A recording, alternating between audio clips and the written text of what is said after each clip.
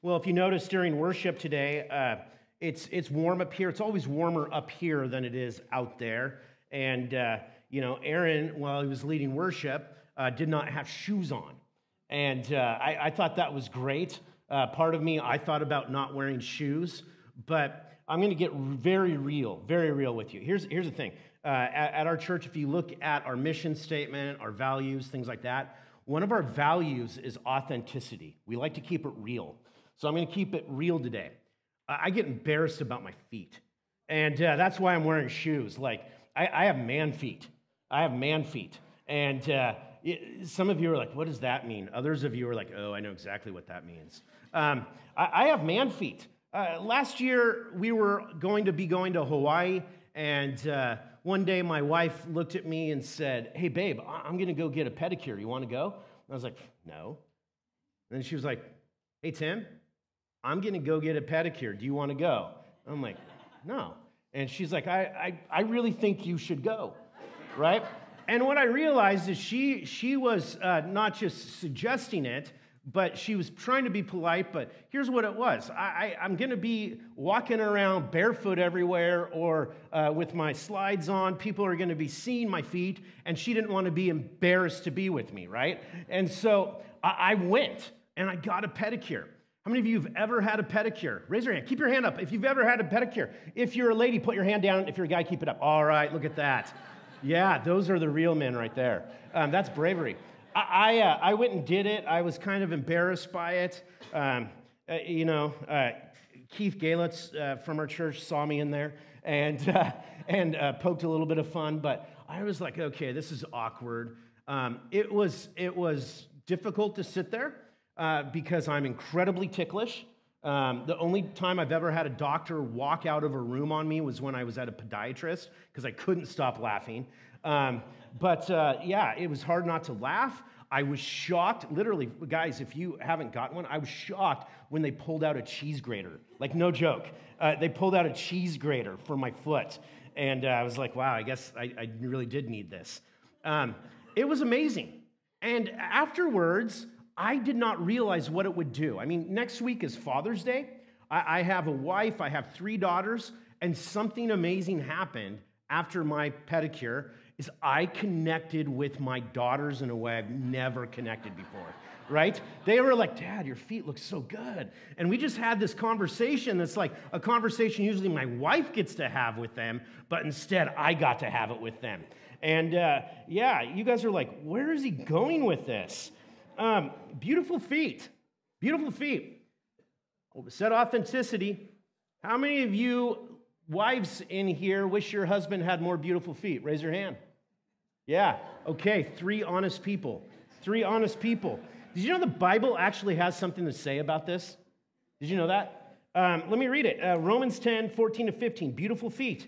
How then will they call on him whom they have not believed? And how are they to believe in him whom they have never heard?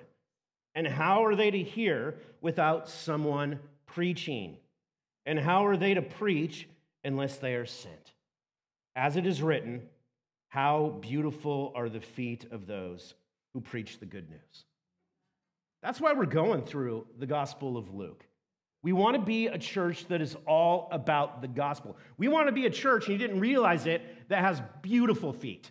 Absolutely drop-dead, gorgeous feet. We are all about the gospel of Jesus Christ here. And as we finish out Luke chapter 8, we're going to see a story that in a way seems like 2 stories, but it's one that goes together. It is in the Gospels of Matthew, Mark, and Luke. It's a very famous story. But through this, we want to learn more about Jesus Christ. And there's 3 questions I'm asking today. As we read through this story, what does this tell us about his character? What do we learn about his ability?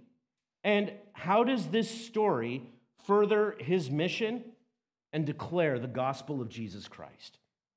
So with that, this is what we read in Luke chapter 8, starting at verse 40. Now when Jesus returned, the crowd welcomed him, for they were all waiting for him. And there came a man named Jairus, who was a ruler of the synagogue. And falling at Jesus' feet, he implored or begged him to come to his house. For he had only a daughter, about 12 years of age, and she was dying. And Jesus went.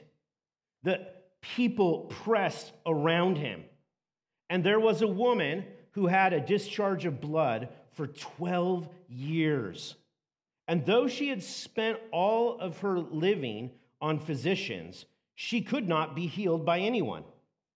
She came up behind Jesus and touched the fringe of his garment, and immediately her discharge of blood ceased. And Jesus said, "Who was it that touched me?" When all denied it, Peter said, "Master, the crowd surround you and are pressing in on you." But Jesus said, "Someone touched me, for I perceived that power has gone out from me." And when the woman saw that she was not hidden, she came trembling and falling down before him, declared in the presence of all the people that she had touched him and how she had been immediately healed. And he said to her, "Daughter, your faith has made you well. Go in peace." While he was still speaking, someone from the ruler's house came and said, "Your daughter is dead. Do not trouble the teacher anymore." But Jesus, on hearing this, answered him, "Do not fear, only believe, and she will be made well." And when he came to the house, he allowed no one to enter with him except Peter and John and James, and the father and mother of the child. And all were weeping and mourning for her. But he said, "Do not weep, for she is not dead, but sleeping." And they laughed at him, knowing that she was dead. But taking her by the hand, he called, saying, "Child, arise." And her spirit returned, and she got up at once. And he directed that something should be given to her to eat. And her parents were amazed, but he charged them to tell no one of what had happened. This is just an incredible story when you look at this, and it's one that's very famous in different TV shows or movies that you've seen about Jesus, if you've ever watched those kinds of things. It's one that is typically found in them. But let's go to the first question that I asked about this passage. What does this tell us about his character? About the character of Jesus Christ.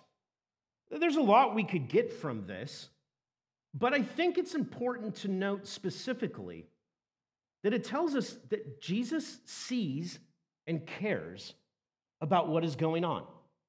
He sees and cares about what is going on. Here he is in probably Capernaum. Last week we learned that he had gone across the Sea of Galilee to the Gadarenes. He had cast a legion of demons out of a man, made the man whole and in his right mind. Then he got back in the boat and went back. So most likely he's in Capernaum, which was kind of his headquarters for doing ministry around the Sea of Galilee. When he's there, it's not just a few people that come and see Jesus. It is so many people that want to be healed by him, that want to hear from him, that the Greek says they are pressing in on him. It is the same word that they use to describe a mob of people.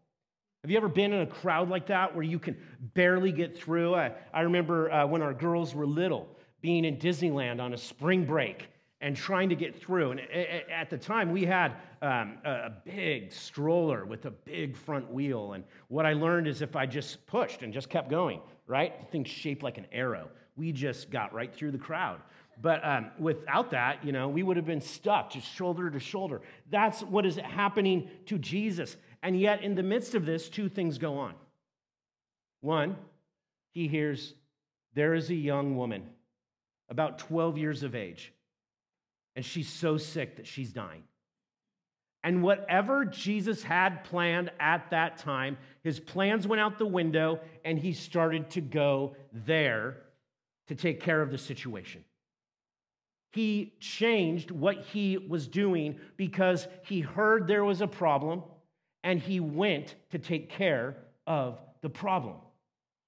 This last week, I had the opportunity to speak at Baccalaureate, and while I was speaking at the high school at Baccalaureate, one of the things I brought up was about leadership, and the way I like to define leadership is this way: that a leader is someone who sees what needs to be done, they do what needs to be done, and they bring others along with them while they're doing it, okay? And it's important to define it that way because that's what you see in Jesus. There is something that needs to be done. He hears about it. When he hears about it, he goes to do it. And as he goes to do it, he brings his disciples along with him to teach them. They didn't have the word leader. That's not what they used. They used the term shepherd. Shepherd, and that's what a shepherd does. You look at it, and it's important because for a lot of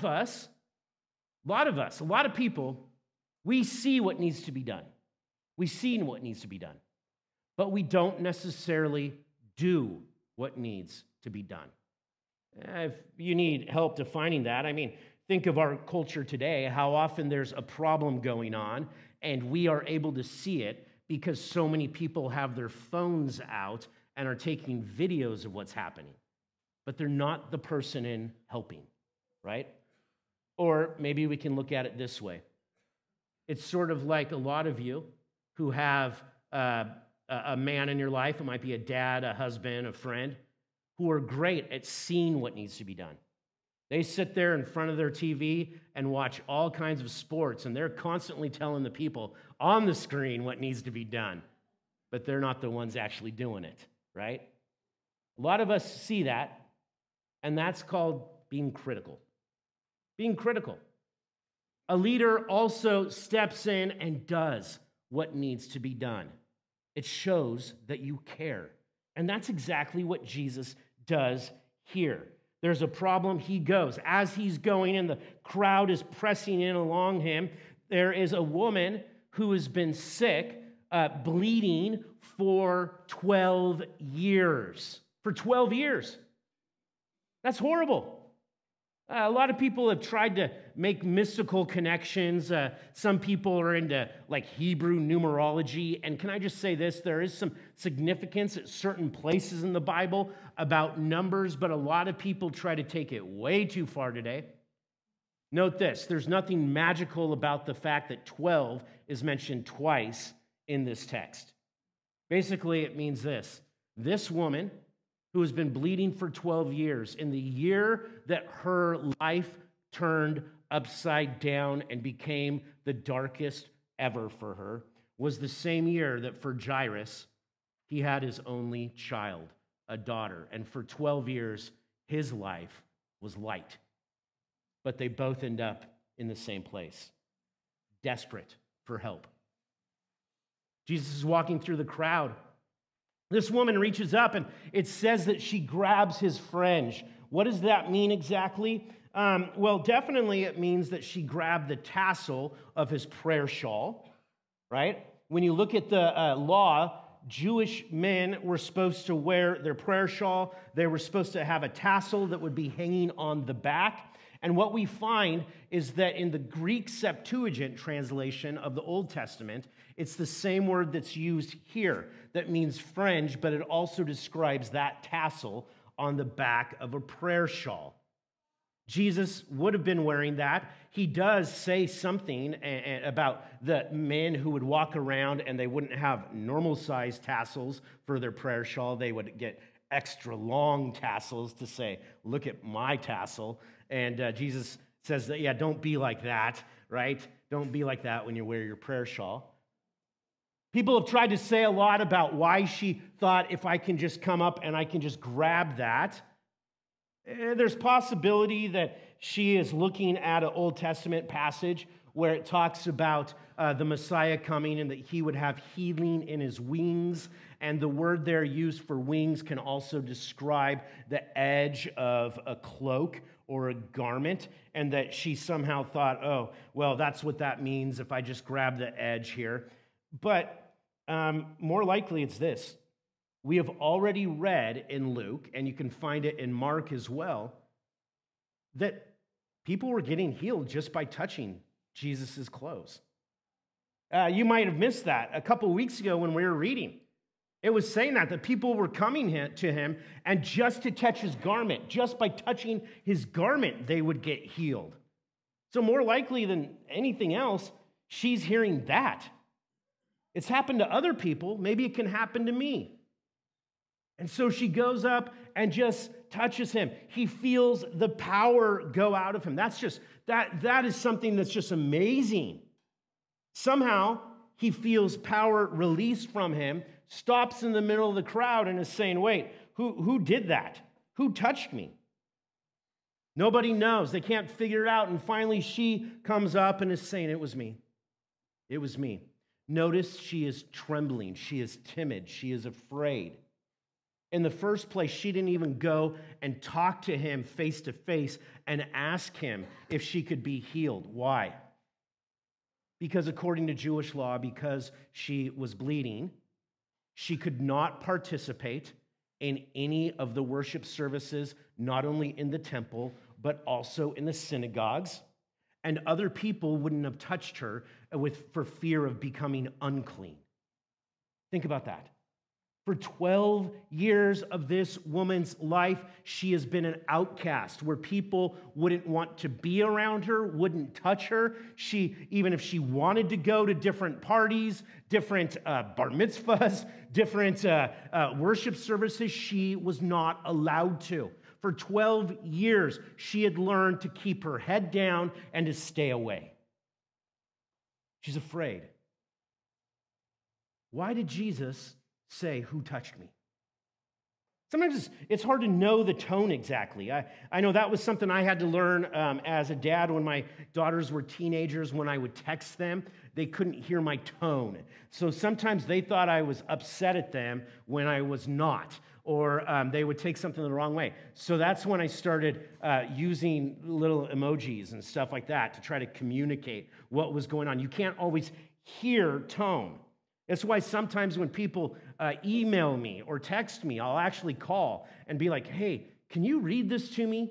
Because I can't hear your tone in this. And for some reason, I'm reading this like you're upset at me. Are you or not? And people will be like, oh, no, I'm not upset at you. I'm like, okay, I just took it the wrong way.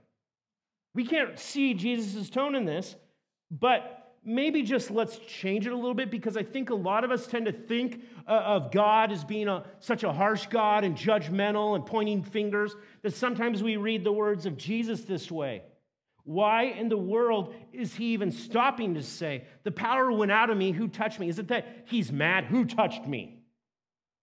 No, not at all, because he does something here in this story that he doesn't do anywhere else in the Gospels. Nowhere else. When this woman, timidly, afraid, trembling, comes forward and says, it was me, his response to her is simply, daughter, your faith has made you well. Go in peace. And it is the only time in Scripture where Jesus looks at a woman and calls her daughter. He honors this woman in a way like nobody else does. He calls her daughter. And that's amazing. That is absolutely amazing. He lifts her up in front of this crowd of people that would have known her as the outcast and suddenly puts her in a place of respect. He's saying to everybody, signaling to them, she is healed, she is clean because of me. And now she is my child. Awesome. He cares. He sees. He hears. I've had an experience over the last year with two different dentists. How many of you love the dentist? You sick people. Yeah, dentists, like, whoa. I've had two new dentists in the last year. Here was my experience with them. One dentist I went to came in while I was getting my teeth cleaned. I was thinking like, man, somebody in this office is really loud. Like, just kept hearing this voice over everybody else's. And after a while, pretty soon, this dentist came in like a whirlwind. And I was like, oh, that's who was so loud. And I was like, wow, they just came in, just talking and loud. And, I like dentists who are gentle, okay? I just kind of freak out a little bit with dentists. And the reason why, if you don't know this about me, from here on my temple, all the way down through my cheek into my teeth and up around this side of my face is not bone. This is all a benign tumor. It's fibrous dysplasia of the upper right maxilla. And I had it discovered when I was in 5th grade. Spent years up at OHSU with, students, medical students, poking and prodding and testing and doing things. They never removed the tumor. It's almost cutting off my optic nerve. It is into all of my gums on my teeth on this side of my face. And at the time, they were like, we don't really want to do anything unless we have to. So graciously, the Lord healed me where it stopped growing after a time of prayer. Amen. Right? Here's the thing, this new dentist, she could have cared less. She could have cared less. She has a patient that all of these teeth over here are surrounded by a tumor. And it's sensitive. There could be issues and stuff. And she wasn't saying a thing. And eventually I said, you did see that I have a tumor, right? She's like, oh, yeah, I read something about that, blah, blah, blah. And just went on. I left that place, and I just thought, I'm not going back there. Like, she had a list of things she wanted to do in my mouth. It's my mouth, not hers. I have this condition. She just didn't even talk about it, didn't care, didn't ask a question. This week, I went to a different dentist. And she sat there, and she was like, hey, can I ask you questions about this? What is it? And I know all the jargon, so I started listening out. She's taking notes, writing stuff down. And she was so gentle. She was asking me questions. When she saw that I had that, she assumed that I might have anxiety. So guess what? She didn't wear a white coat in because she didn't want to trigger me with a white coat. And the hygienist was wearing a black coat because she didn't want to trigger me. I was like, wow, this is amazing. This is a dentist who cares. They care about my condition, and they're asking me about this and just about who I am and my general life.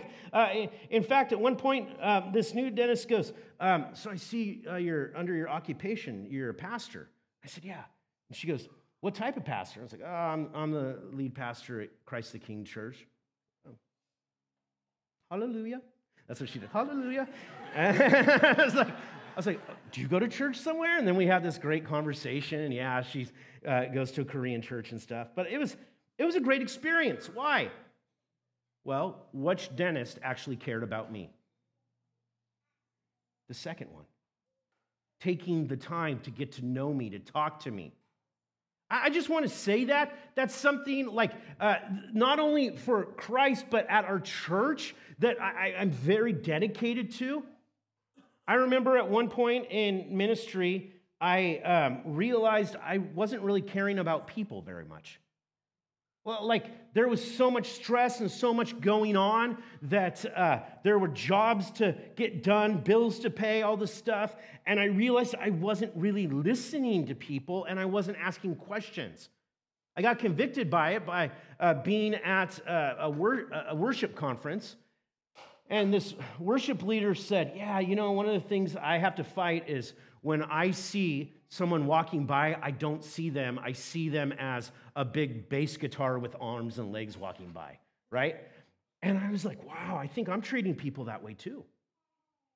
I had to shift and say, Lord, I want to see people the way you see them. And that's one of our goals, one of our dreams, prayers for this church, that we actually see, hear, and care about what's going on. It's one of the reasons why I try to say, hey, don't just come on a Sunday, but try to get involved in one of our small groups or one of our other ministries so people can get to know you.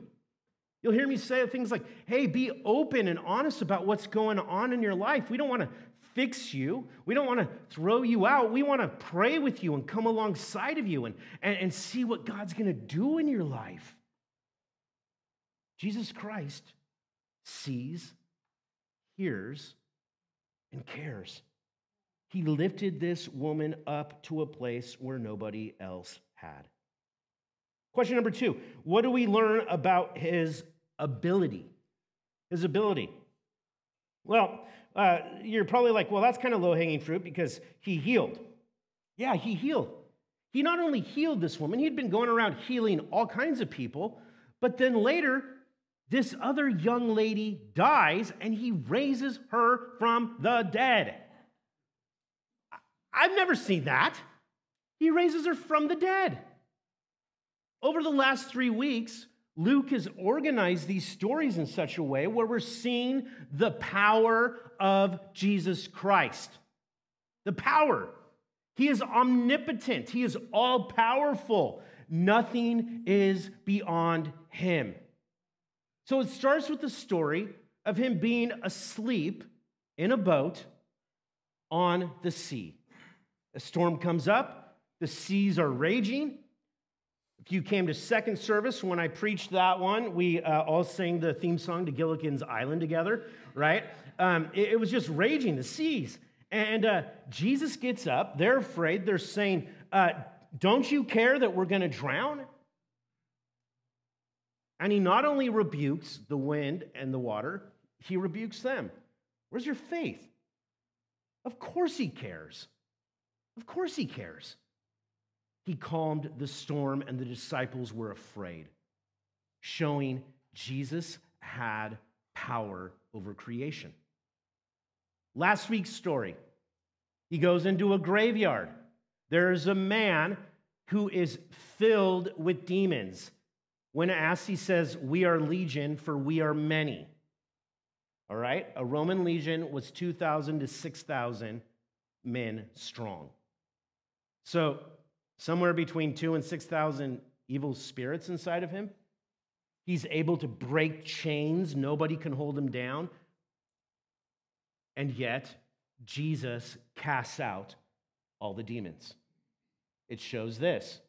He not only has authority over creation, he has authority over the spiritual realm.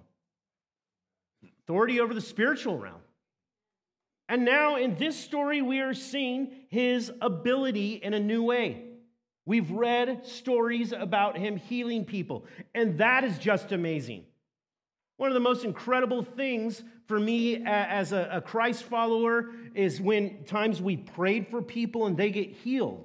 It doesn't happen all the time, but sometimes the Lord gives grace in that way. We've seen that. But in this story, Jesus also has authority to raise people from the dead. The dead. And there's this passage where, the people are saying, ha ha ha, Jesus, what are you doing? She's dead. And he's like, no, she's not dead. She's asleep. Some people have tried to say what Jesus was really saying was she was in a coma. Nope. That's not what he's saying. Because if you go further in the text, it says that her spirit entered back into her. Her spirit was gone, right? That's just a body there. And by commanding her to get up, her spirit goes back in and she gets up. That's awesome. That is absolutely incredible. And what does that have to do with us? Well, let me encourage you with these words. These are the words of Paul in 1 Thessalonians chapter 4, starting at verse 13. He says, "We do not want you to be uninformed, brothers, about those who are asleep, that you may not grieve as others do who have no hope." Got that? We don't need to grieve like the world grieves. We still grieve, but it's a different type of grief because we have hope. For since we believe that Jesus died and rose again, even so, through Jesus, God will bring with him those who have fallen asleep. For this we declare to you by a word from the Lord, that we who are alive, who are left until the coming of the Lord, will not precede those who have fallen asleep. For the Lord himself will descend from heaven with a cry of command, with the voice of an archangel, and with the sound of the trumpet of God. And the dead in Christ will rise first. Then we who are alive, who are left, will be caught up, word raptured there, will be caught up together with them in the clouds to meet the Lord in the air. And so we will always be with the Lord. Therefore, encourage one another with these words. Yeah, that's the proper response there. Guys, check this out. Eschatology, the study of end times. What will happen at the end of the world? What will happen when Christ comes? One of the things that divides Christians so much is our beliefs on what that will look like. You have people that are amillennial, premillennial, postmillennial, pre-trib, mid-trib, post-trib.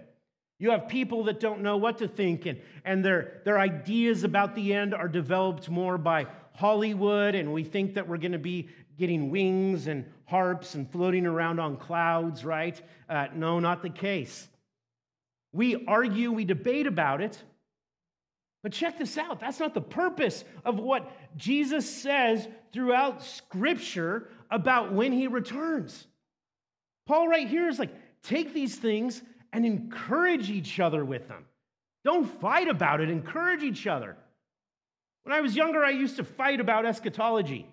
I thought, I know what it is, and I thought that people that had a different belief were, one, either really not saved, or possibly just not as in the know as I was. How prideful and arrogant. How prideful and arrogant. I was up in Washington one Sunday visiting my mentor, Dave Browning, and all of a sudden in one of his sermons, he shifted to talk about eschatology, and he got into an area of Scripture about the end times that was super controversial, and all of a sudden, he moved right around the controversy. And he said, what does this tell us about the end times? And I saw him do something amazing. He brought his entire church together with what he said. And it was this. You know what? What do we know? Christ is going to return. Christ is going to return.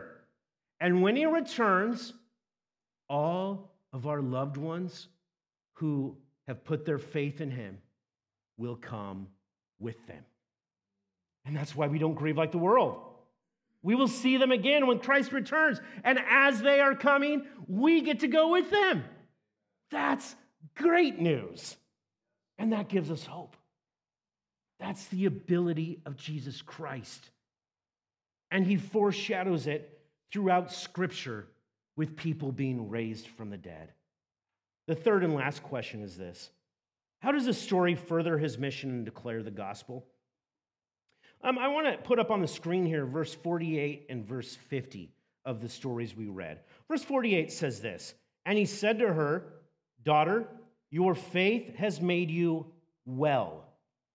Go in peace. And in verse 50, he said this, but Jesus, on hearing this, answered him, do not fear, only believe, and she will be what? Well. She will be well. In both instances, with the woman who was bleeding for 12 years and is just healed by her just touching Jesus, she believed that if she could just touch him, that's all it would take, and she would be healed by him. And Jesus says, your faith had made you well. With this other girl, he says to the father, to Jairus, don't be afraid, just believe, and she will be well. Why am I emphasizing this? Yeah, one was healed, one was raised from the dead, but it's interesting because that word there is sozo. And usually that word is not translated well. It's translated saved. You see it time and time and time again. Saved. And it gets us to this interesting dilemma of what is going on here. It's not the word that they use. The woman who was bleeding used a different word to be healed. It's a word in Greek where we get our word for therapy or therapeutics. That's what she's looking for. But instead, she's made well or she's saved. Was it that her condition was such that she was going to die from it? Maybe. But whatever it was, Jesus looks at her and says, your faith has saved you. With this other little girl, she's dead. Father is grieving. It's his only daughter. And does he save her? Yes, he raises her from the dead. I would call that being saved. But there are implications here that are much deeper about what Jesus' real mission is and about what it takes on our part to be a part of that mission. The woman who was saved by her faith because she reached out and touched Christ. What did she do? What did she do? She believed, and her belief led her to go to him. It's interesting because she didn't ask, but she believed, if I just touch him, that is how awesome he is. If I can just get in his presence and touch him, I will be rescued, made well, saved. The little girl who died, who was brought back to life, how much did she do to bring that about? Not a thing. She was dead, and then she's alive. She was dead, and then she was alive. Check it out. Was she believing that Christ would raise her from the dead? That's a real trip. She's not even the one believing. It's her father that's believing. She did nothing, but she received this incredible gift. And that's the thing about the mission and the gospel of Jesus Christ. It's not about us, what we have to do. And some of you are like, yeah, you've said that over and over again. Yeah, but are you getting it? Or are you still trying to work out your salvation in your own strength? Or do you realize we work it out because it's him who works in us? It's about him and what he has done for us on the cross. What do? We believe and we call out and ask, Lord, save me. Lord, save me. In a few Sundays, we're going to have Baptism Sunday, right? I don't know why I just said that like a superhero. I don't know. But I just think it's going to be an awesome day if people do it. If people do it. Why do we get baptized? It's because the Word of God says that's our response to Christ on the day of Pentecost. When people are hearing the gospel and they're cut to the heart with their sin, they look at Peter and they say, what do we have to do? And he says, repent and be baptized, every one of you, for the forgiveness of sins. And you will receive the gift of the Holy Spirit. You'll be saved. That's why we get baptized. It's this declaration. It's like a reaching out and grabbing a hold of a tassel. It's like us saying, Jesus, come. Someone needs salvation. You look at this and you hear me quote this passage a lot out of Romans 10. If you confess with your mouth that Jesus is Lord and believe in your heart that God raised him from the dead, what? You will be saved. All you're doing is believing and confessing. I believe it. I believe it. I'm calling out to you. The passage goes on, for with the heart one believes and is justified, and with the mouth one confesses and is saved. For the scripture says, everyone who believes in him will not be put to shame. For there is no distinction between Jew or Greek, for the same Lord is Lord of all, bestowing his riches on all who call on him. Verse 13, for everyone who calls on the name of the Lord will be saved. Read that verse with me. For everyone who calls on the name of the Lord will be saved. Verse 14, how then will they call on him who they have not believed? And how are they to believe in him whom they have not heard? And how are they to hear without someone preaching? And how are they to preach unless they are sent? For as it is written, how beautiful are the feet of those who preach the gospel.